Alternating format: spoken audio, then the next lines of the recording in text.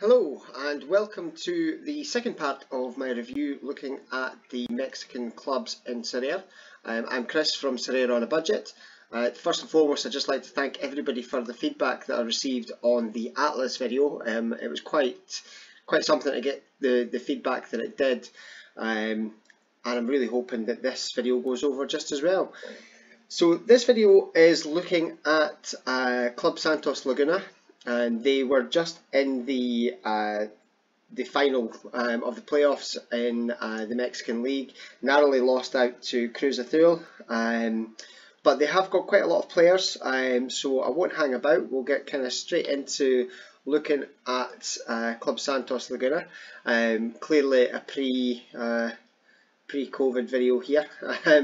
Our picture, sorry, here, and but yeah, we'll have a look. We're going to start off with the defenders. I'm going to run through the same platform as I did when I did the Atlas teams. So just for anybody who didn't see the Atlas videos, the way that I've got it set up is I've got the player's name. The first number or DMP beside it is for their last 5 fixtures.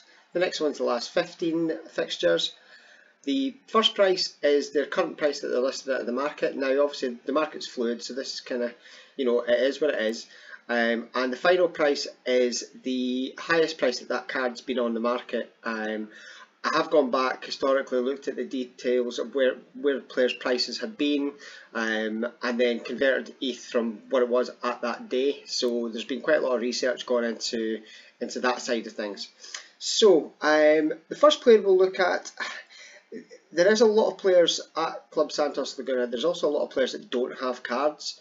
You'll see at the bottom there that Doria, Brazilian defender, he was named as part of the Liga MX team of the season on a couple of the sites that I looked at, and although he shows up in Sorare with a picture and everything, he doesn't have any cards. So their best players aren't necessarily in the defensive positions, but we'll look at them anyway. So the first one is Areli Hernandez. He didn't have any games in the last 15, which is obviously reflected in his price being so low. You could pick him up for about £10–12. The highest he'd actually been on the market was about 30, so I think that was when cards were fairly new. He did have 2 starts early in the season, but he has had a number of injuries, looking at his injury history. So he plays left back. If he's to find form or anything like that, that could help him. However, in the previous video I did mention that Angulo is on loan from Santos, so he'll be returning to them, and there's a good chance that he would probably take the left back berth. So I'd expect Hernandez really to continue as a substitute or a backup. I've then got Ismail Govea. Last 5 were DMPs, but before that he did have a 42 average.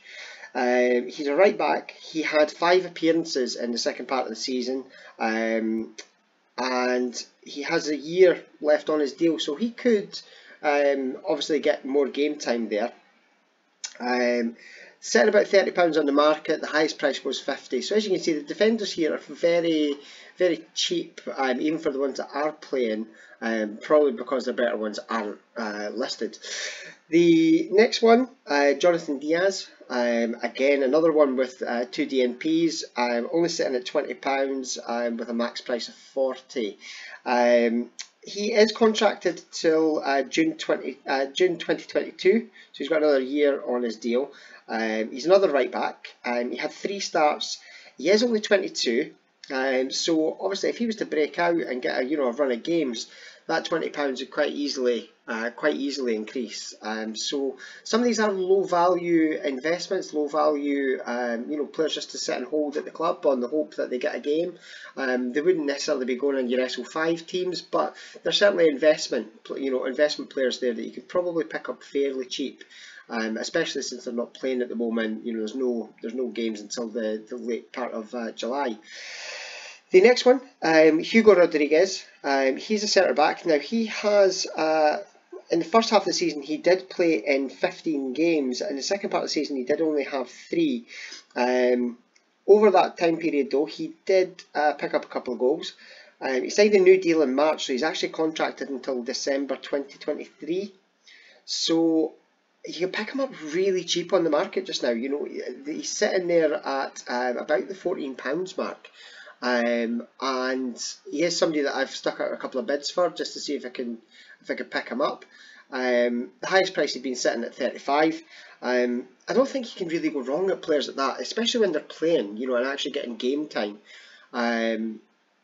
It's hard to see past, you know, but sticking in, you know, if you are on a really low budget and you're trying to work your way up, if you were to pick one of those cards up at that sort of price, you get 2 or 3 games at the start of the season, and you could then sell them on for, you know, 40, 50 quid, and, you know, more than treble your money on them. So I don't see how you could really go wrong, especially if a guy's getting a game.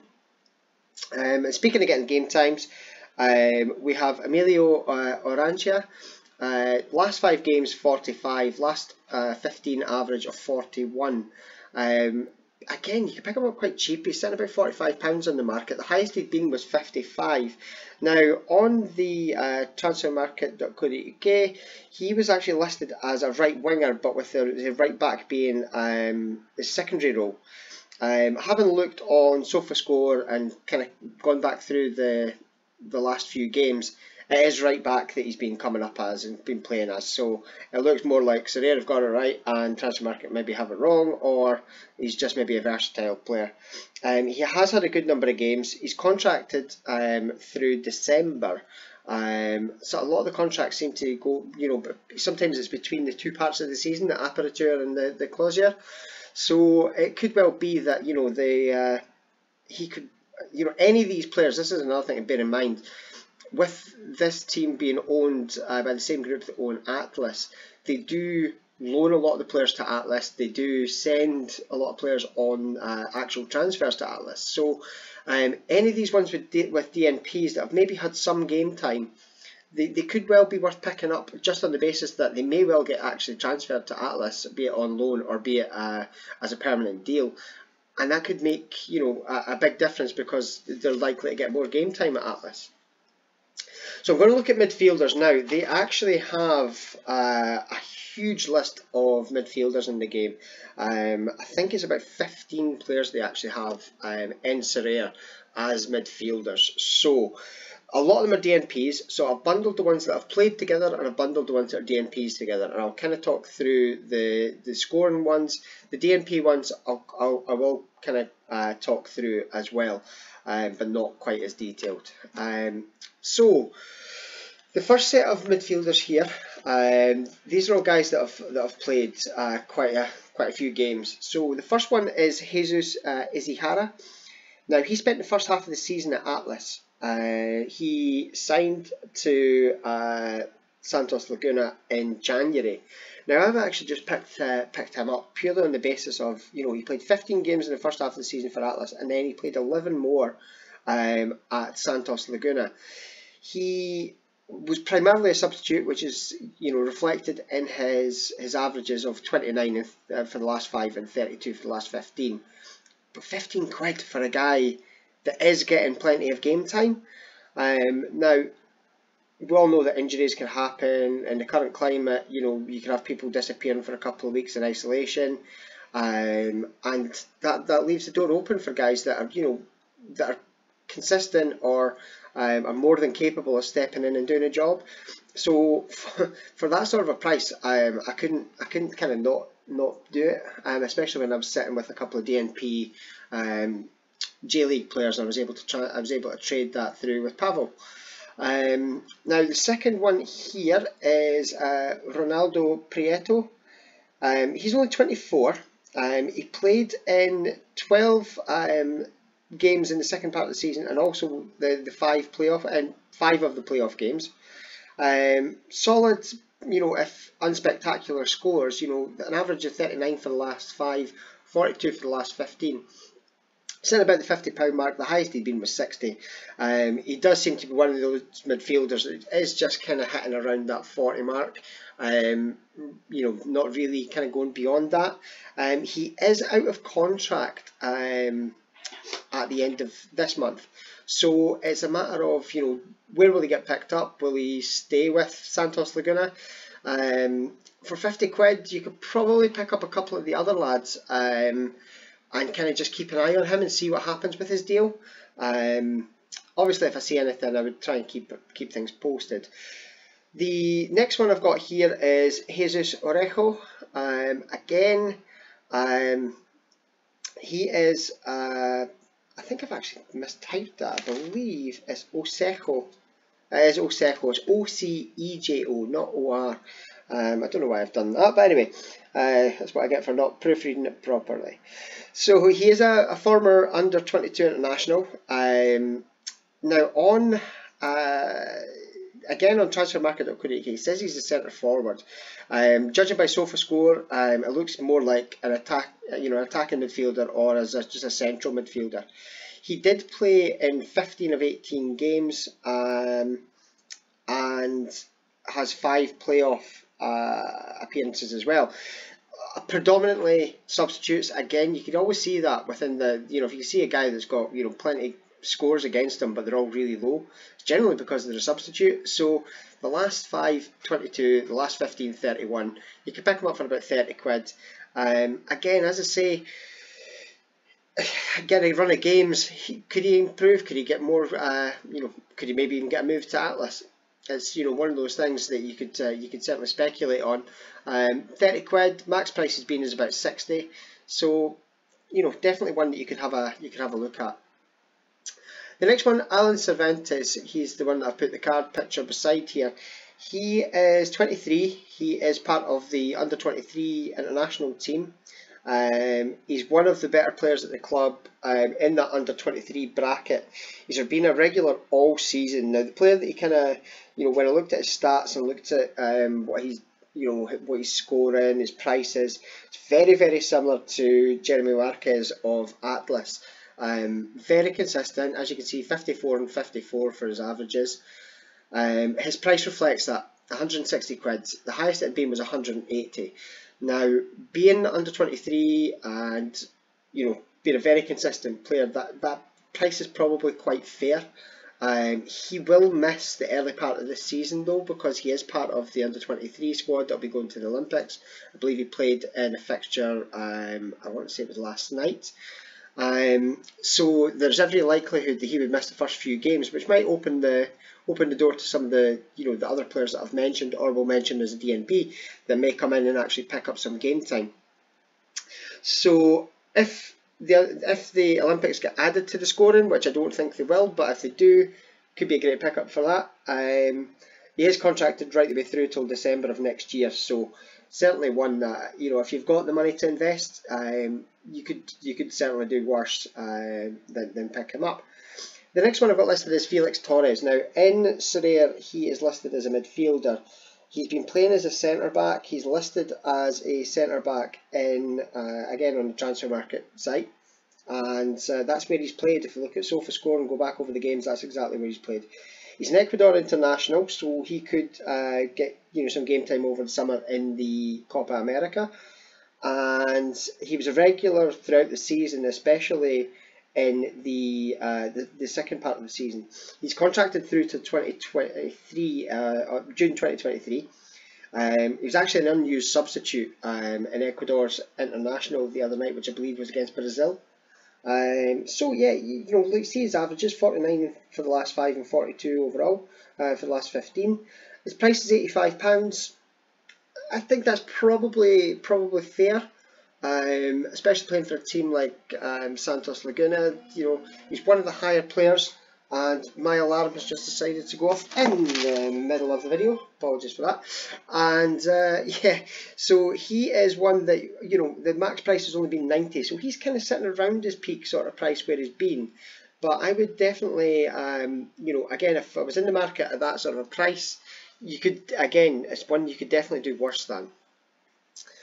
Next one is Fernando Gorriarán.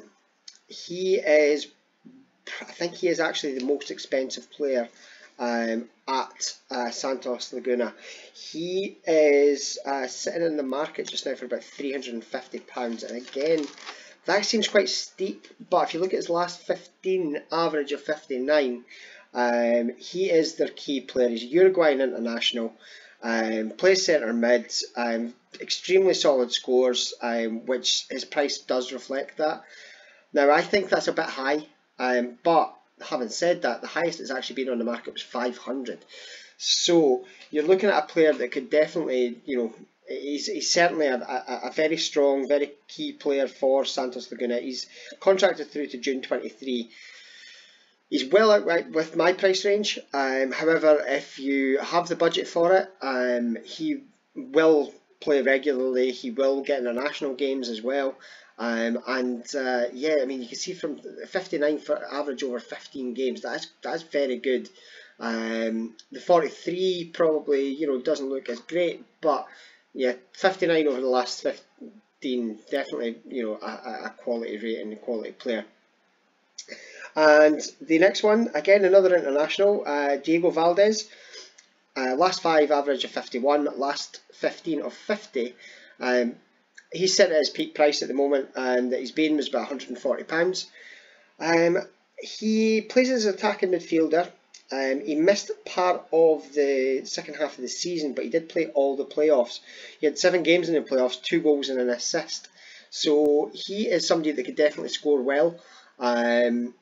He is a Chilean international. He's contracted through till December 2022, so you don't really have any worries on that front of of him running out of contract and then disappearing sort of thing. A solid pickup at that sort of a price. If I was looking in that price bracket, I'd maybe look more towards Cervantes, purely on the you get a bit more utility out of the under 23 side of things. But as I say, Diego Valdez is a Chilean international. Again, that could be a Copa America thing, where it would certainly work. So that's the midfielders who've played games. The next batch of midfielders are all ones that have been shown as DNP for the last, certainly for the last 5. A couple of them have maybe had a game or 2 in the last 15, but I've bundled them all together just for space constraints, really. The first one, Jose Avila, attacking midfielder. He's a former under-21 international. He is only 23. He played 17 games in the lower tier out on loan last season. He did get 3 goals and an assist in that, so he does have potential. I've put on my notes here Atlas question mark, because is that somebody that could for a bit more experience, that they actually loan him to somebody in the same division, so that he's getting a bit more experience in a higher league as opposed to dropping down the leagues again. He is sitting on the market for about 20 quid. I've actually got a couple of bids out on him to see if I can pick him up. The highest he's been was 25, purely because if you look on Sorare data, or if you look on anything like that, you'll just see DNPs and you won't see any scores. But if you dig a little bit deeper on some of these DNPs, you will find some some kind of diamonds in the rough, if you want to call them that. The next one is Jair Gonzalez. Again, 0-0, no games, just DNP showing. He was sitting about 30 quid on the market. He's 19. He played most of the season with the under-20 squad. Left winger, he made 4 appearances over the course of the season, and they were all substitutes. So, could he break through? He certainly could. Could it be somebody that looks at maybe a loan somewhere? Could be one for the long run. I would probably keep an eye on him, though. I wouldn't necessarily dive in with both feet. Edgar, I want to say it's games, but it's obviously not. It'll be Games probably. He had a few limited appearances. He's contracted till June of next year, and he's a centre mid. He is 20 years old, and he's only sitting about £18 on the market. The highest price he'd been was 35. He has had he has had a couple of games there. He did have an average for the last 15 of 38, but that's only from a couple of games, so it's hard to kind of judge on that. We then have David Andrade. He's out of contract at the end of this month. He's a left back. He was a starter, but he kind of, for whatever reason, fell out of favour. I don't know if it was an injury. I couldn't find an awful lot of detail on that. Although he's listed as a midfielder, he was playing as the left back. But again, you've got Angulo hanging over that left back spot. So does he come back to Laguna and start there? Do they send him back to Atlas? It's hard to say. Especially with the setup as a two teams being owned by the same group in the same division. I mean, it certainly wouldn't happen in, in a lot of the especially the British leagues, and probably most of the Europeans, to be fair. Jordan Carrillo, next one here, was a DNP in last 5 and 15 as well. £35 sitting on the market at the moment, £50 potential price. So he is one that he could, get a little bit of game time. He had a couple of substitute appearances. He was an under-20 international as well, and he's contracted till June next year. So he could certainly see somebody that could break through a little bit. Now, the next two are both ones that are coming back from quite serious injury. So the first one I'm going to mention is Ulises Rivas. He had a knee injury in October, which has kept him out for the rest of the season, basically. Before that, he was a regular. He was playing he played in all of the early part of the season. He is sitting on the market at £30, potential price of 50. He's a DMP from the last 15, obviously, because he has been out since October. So, 30 quid for a guy that was an ever-present. You never know with knee injuries. He could come back, especially in modern football, he can come back no problem. But sometimes you do get guys that linger with it or reoccur. But for 30 quid, it could be worth the investment, to be fair. The next one, Brian Lozano, he is a Uruguayan international as well. He's contracted to June 2023. He is somebody that is a key player. He broke his leg and he's been out for a year. Now, he is due back into training. It does seem like it was quite a severe injury. But sometimes they say, fractures are better than like a knee ligament injury, because they will heal and they will heal stronger a lot of the time. His price on the market is still sitting around the £200 mark, and that is as high as he's been, but he's been pretty consistent about that price. So people are obviously quite high on him, and when he comes back he will be a starter. It's a hell of a lot of money to put in for a guy that hasn't played for a year, but you know that he will be one that will probably come back. He does wear the number 15 shirt, which is a personal favourite of mine. But for 200 quid, I would probably look at some of the other lads. But he could come back and be another one like Goriaran, whose price rockets. I mean, Goriaran's sitting at about 500 quid as the highest, and he's sitting at 350 on the market just now. So Lozano is in that same sort of bracket. It's just whether you want to take a £200 gamble on him or not. Coming on to the forwards, they only have 3, so we're coming towards the end of things here. I've kind of gone through quite a, the time's kind of flying by here, so I'll try and keep this on point. First one, Ignacio Geraldino. Last 5, 24, last 15 of 26. Current price on the market is only about 20 quid, and his potential price, or the highest price he'd been on the market, was 55. He did play, for a guy that's only 20 quid, he did play in 32 of the fixtures this season, mostly from the bench. He only had 1 goal for a centre forward, which is up there with some of the players that I've seen play for my club. But he very much the backup. He was previously at Atlas, can't imagine that. He has had 4 Chilean caps as well, and he is only 25. So for 20 quid for a guy that is getting plenty of game time, could he be one that switches to Atlas? Could he get a run of fixtures, especially with some of the younger lads that we're looking at coming up here? It's anybody's guess, but he 32 fixtures and only 20 quid doesn't seem like a bad investment to just have sitting there. The next one, these 2 youngsters, man, it's hard to get a grasp on the prices and whether they're fair, whether they're not fair. Are they overhyped? What's the situation? So, first one, Santiago Munoz. Last 5 appearances, only a 26 average. The last 15 was 39.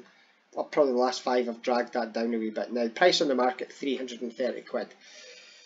Wow, okay. So, he is, his card says 17, he's just turned 18. He had 13 appearances in the second half of the season. He did break through. He had 3 goals and 3 assists, so he's already up on goals on Geraldino. But 330 quid. Could he live up to his hype and, you know, continue on with breaking through? Obviously he could. The kid's obviously got talent. You know, you don't get into a, you know, top flight team that's going to the finals and you know, score a few goals, get some assists on the board at that sort of an age without, you know, having talent. I think 330 quid's a bit high. If he was maybe half that, I'd be saying, yeah, you know, probably worth it. However, he could go on, he could, you know, start all the games, be in that under 23 bracket, could, you know, work out for the under 23 teams that you could put in, or he could go straight into your global team, you know. But that's a big risk. It's a big risk for 330 quid. I've put question marks against the potential prices here for him and Aguirre, just because I don't know what their potential is, because this is the highest they've been, and it's hard to really say. So speaking of Eduardo Aguirre, let's have a quick look at him. Last 5 of 44, last 15 of 43.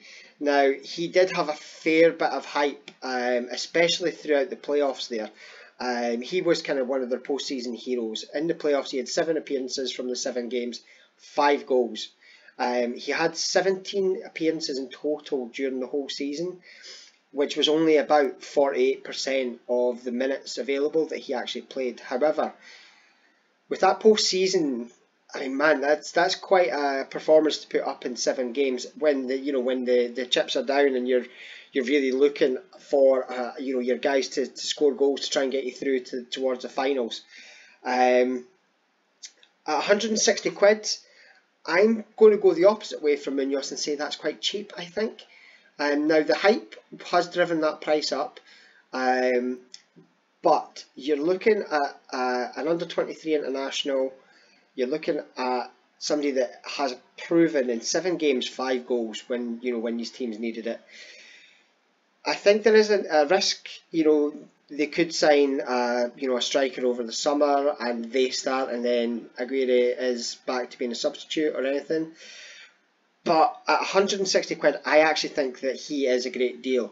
I don't have that sort of spare funds at the moment until one of my players breaks out and prices drive up again.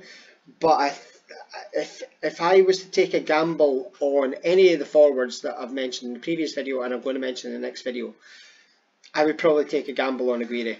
I know there was somebody on Twitter had asked, I think it was Mike, was asking what I thought of him, and yeah, I think he's, out of the two between him and Munoz, I would be Aguirre all day, and at that sort of a price, I think he could do well. I think I could even see you doubling your money on that.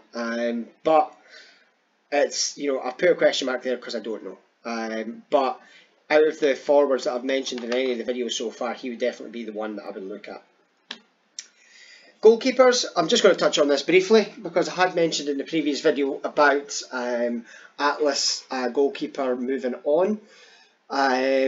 So, you know, does that open up scope for Santos Laguna to send somebody over, or do they go with their own backup? The goalkeeper here at Santos Laguna, Carlos Acevedo, he is an ever-present. He played 42 games over the course of the season, 24 years old. His price is almost £1,000, but he's one of the best keepers in the league. Last 5 average of 48, last 15 of 50. His backup, Gibran Lajoud, he could, you know, he's an able backup, but, you know, he hasn't got any data to prove anything, you know, or to say whether he would be somebody worth picking up. But when the main keeper is never present and you know, leading them to the championship games, hard to argue that he deserves it. His price, I mean, starting goalkeeper prices scare me, but he's probably one of the more solid that you could rely on playing every week. As you can see, 42 games out of 42.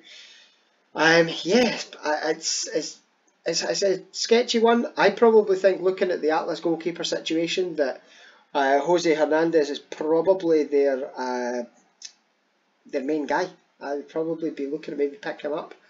So yeah, that's Santos Laguna. I have gone long again. It wasn't as long as I was intending. The next team up is Querétaro. I am hopefully going to get this video done for Monday night. Due to working the rest of Sunday and working Monday, it might not. So it may be Tuesday night, but I will keep you posted on Twitter as to when that comes up. If you're just watching on YouTube and you're watching in a few days' time from when the video has actually been released, it'll be out. It'll be sitting there in the video library. Thank you to everyone that's subscribed on YouTube and to the Twitter page. Once I'm finished this little series, I'm interested in seeing if people have enjoyed looking at a club review as opposed to, you know, scattered players from different places and budgets and things like that. So interested to see if people are, you know, looking for maybe to carry on something similar. If you haven't signed up to Sorare and you're interested, if you use the link that I've got on the screen there, sorare.com/r/Sorare on a budget, you will get a free player when you've signed 5 players from the new signings market. And you can also follow me on Twitter at Sorare on a budget. Worth having a little, you know, if you want to give me any feedback, giving it on there, send it as a DM, you know, wherever you want to send it to, and I'll definitely take any feedback on board, positive, negative, so long as it's constructive. I don't mind negative feedback if you don't like something. That's everybody's, you know, everybody's own business. So if there's if there's any questions or any ideas, please get in touch. Thank you so much for all the feedback. It's really appreciated, and I will speak to you again soon with our next video.